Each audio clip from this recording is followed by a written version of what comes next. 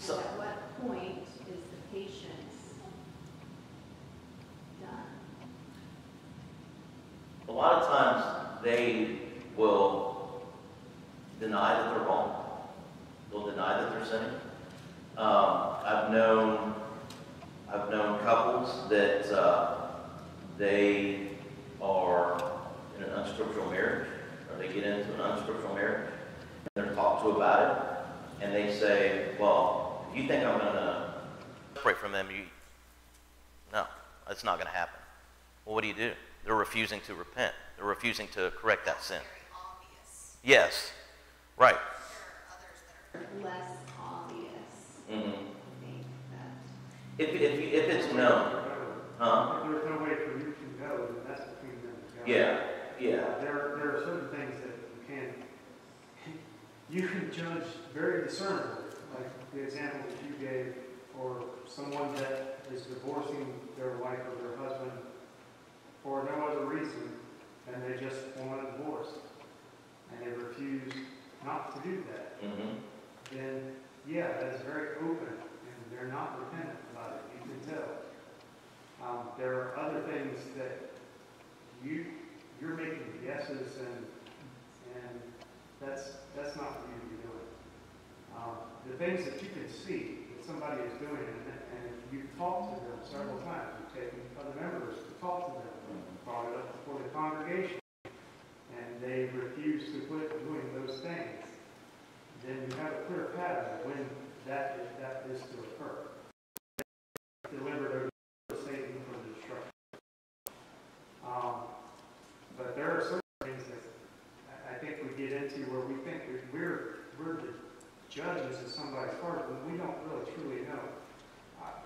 I'll give you an example. There were many times I would miss Wednesday night Bible study when I lived over in Valrico. And it wasn't because didn't want to be at Wednesday night Bible study. It's just I had a habit of going to Starbucks and I get talking to somebody about the Bible.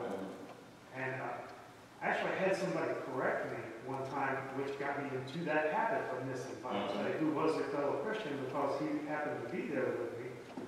And I was like, I got to go to church. He goes, we're sitting here talking about the Bible. We don't need to be at church. We're sitting here talking to this person about the Bible. So to make a judgment about me saying that I am forsaking the assembly, that would have been wrong. Yeah. So there are things that you can talk to a person about. If they tell you what's going on, then that's what it is. Yeah. There's nothing wrong with that. You just have to trust that that's what it is. Mm-hmm. So now there are obvious things, like we've already discussed, where they will not repent of that thing or correct themselves of that thing. Then we have a clear guide of what we are to do in this situation. Yeah. So, Yeah, we don't know a person's heart, and there's a lot of people that, they sin, but it's private, and there's no way we would know, right? Unless they come out and confess that, I'm doing this, and I'm not going to repent of it. But, yeah, so it's those public sins that is out there. So if you go to somebody, you confront them one-on-one as Jesus commands, go to that person, and they don't listen to you, and then you take 2 or 3 people, still don't listen, and then you bring it before the church. Now the church gets involved, and the church is trying to, so it's not like it's you're sinning, we're withdrawing kind of thing, right? It's a process, right? And if they're not going to listen to the church, then the church has to withdraw. Now, does that some people get confused. They think withdrawing means they can't come through those doors again, and that's not what that means. Withdrawing from somebody does not mean you are banned from ever coming here and worshiping with us. That is so far from the truth, right? Being in the same physical location has nothing to do with it. Exactly. They're no longer part of the body of Christ that meets here. Exactly. So anything that has to do with worship service, they can't have anything to do with it. Right.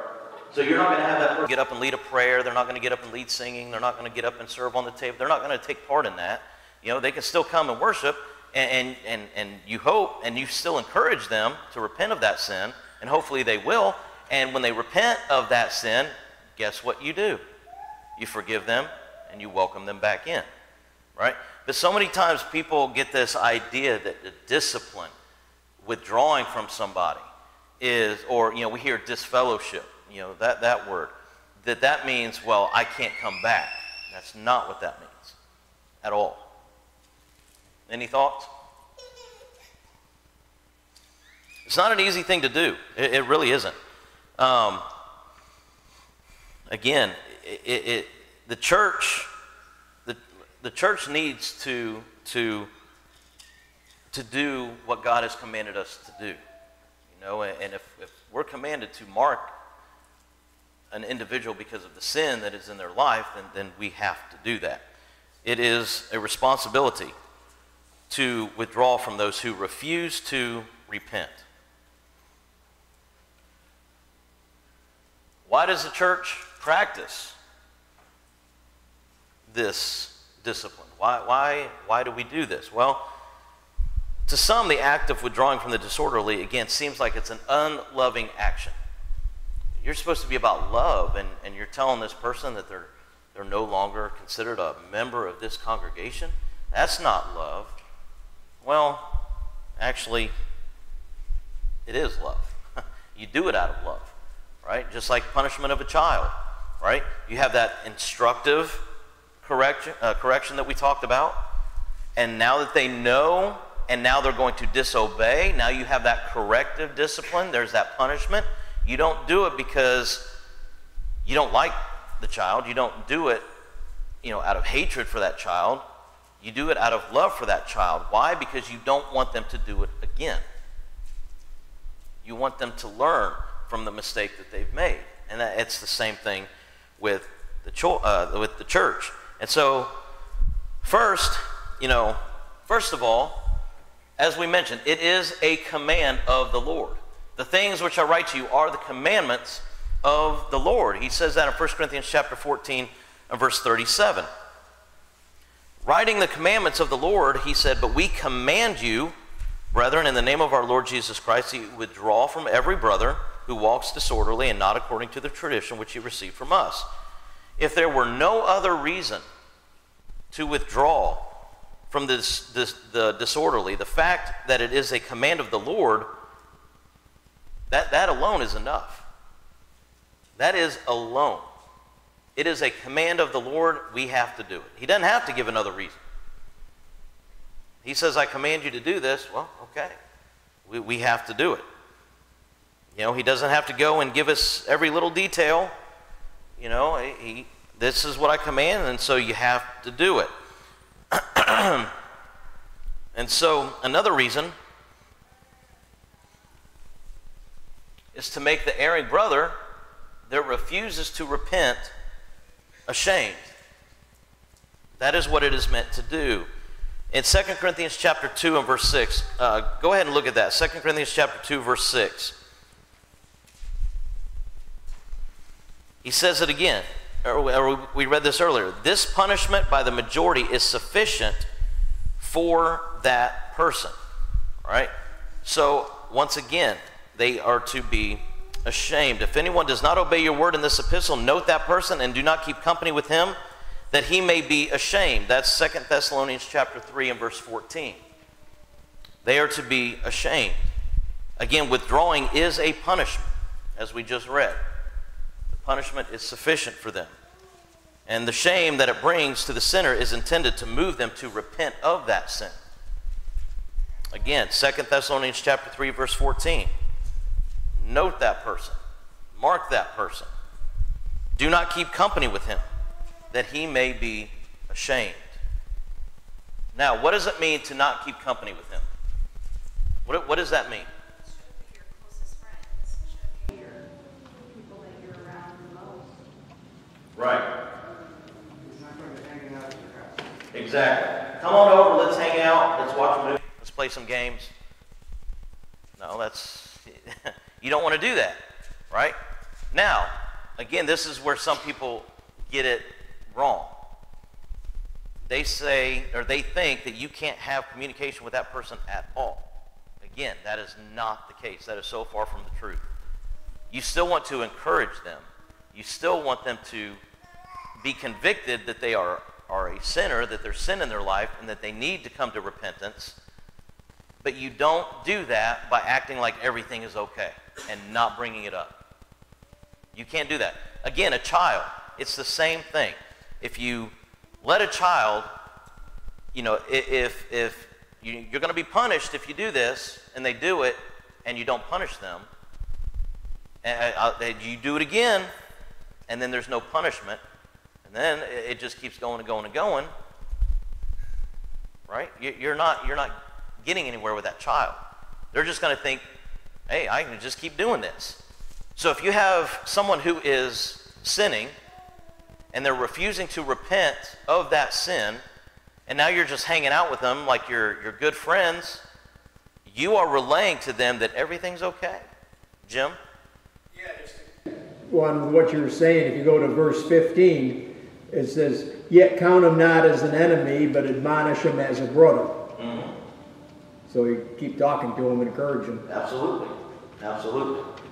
Yeah, you want to stay in contact. You want to keep encouraging them. But the fact that they're not invited to the potlucks anymore, the fact that they're not invited to our house anymore, that, they'll start maybe to feel ashamed, and they miss, their family, and sometimes they do come back, sometimes they don't. And you know what happens sometimes? And this is where we need to be careful. We need to be careful as a congregation.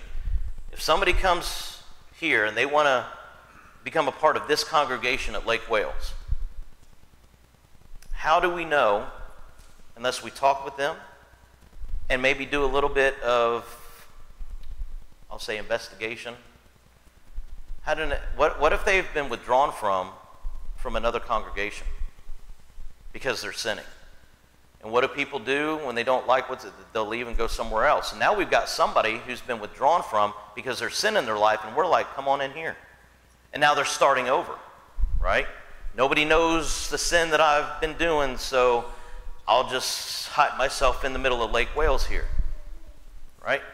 I have no problem. What church did you come from? You came from Claremont. Okay, let me call Barry Hudson, the preacher over there, right? Let me talk to him. See, he's also an elder over there, and get kind of a background, right? Because you don't want to accept, what if this person that we accept here caused division over there?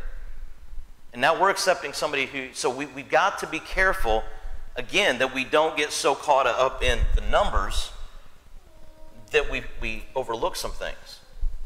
We do not want somebody coming in here that has caused division in other congregations. Because what do you think they're going to do here?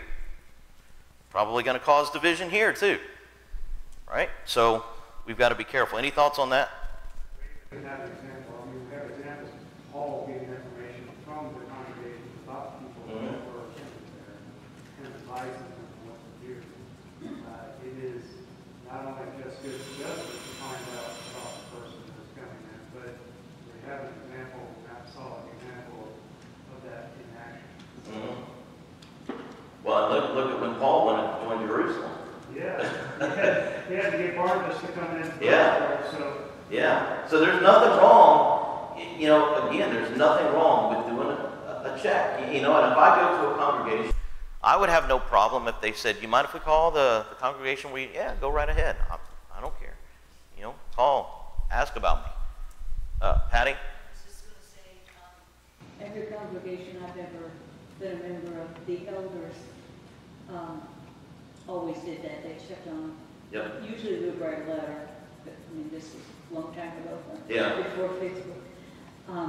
And also sometimes they would give the member who was moving and going to another congregation, give them a letter of approval, or I don't know what the word is, but recommendation, I guess. Mm-hmm. So yeah, it's a good idea. Yeah. I've been on the receiving end of that. I can remember at Henderson, I started sitting there for a little while, and it was when Rob Walker was preaching there, and I ended up in the back room with him and the other elders for almost an hour and a half, 2 hours talking, and they wanted to know everything. I had no problem with that. Yeah. It was great. But had never had somebody probe me in that much detail before. I never, I had the, other certain congregations pull me aside and talk to me for a few minutes, but that was a full, we're going to meet with you for a couple hours and find out about you. So, that is a function of the eldership that I've seen. I think it is a good thing. But yeah, I mean, they shepherd the flock. Yeah. They look out for the flock. Yeah. What was that, Charlie? Oh, I thought you said something. Something about persons being vetted. Yeah. I commented, that's this modern term for checking them out. Yeah. Exactly. You're absolutely right. But what really encourages people to change is the love. My dad called it tough love. Yeah. So, like, for instance, my mom was an alcoholic, so we withdrew from her for a while. And he's like, this is what tough love looks like, She knew she was loved, but we had to withdraw from that situation until there was changed behavior, and that caused repentance. But it's really important for the person that we're doing, that they really understand how loved they are. Absolutely. Yeah. Absolutely. Yeah.